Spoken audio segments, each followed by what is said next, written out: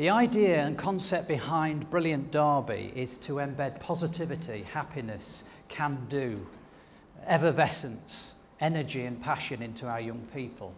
It will be transformational. I'm mindful that we don't always do positivity because it's easier not to. I am primarily a business person, so I've had great success in the last few years. They're the kind of customers that we work with on a daily basis. Right, so we don't normally deliver this to teenagers.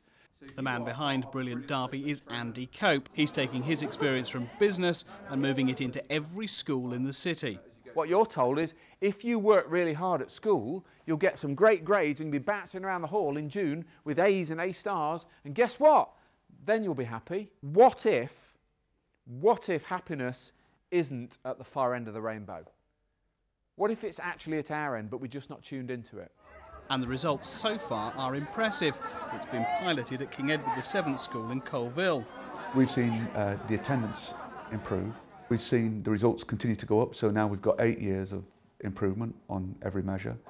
And we've seen the retention into our sixth form improve as well.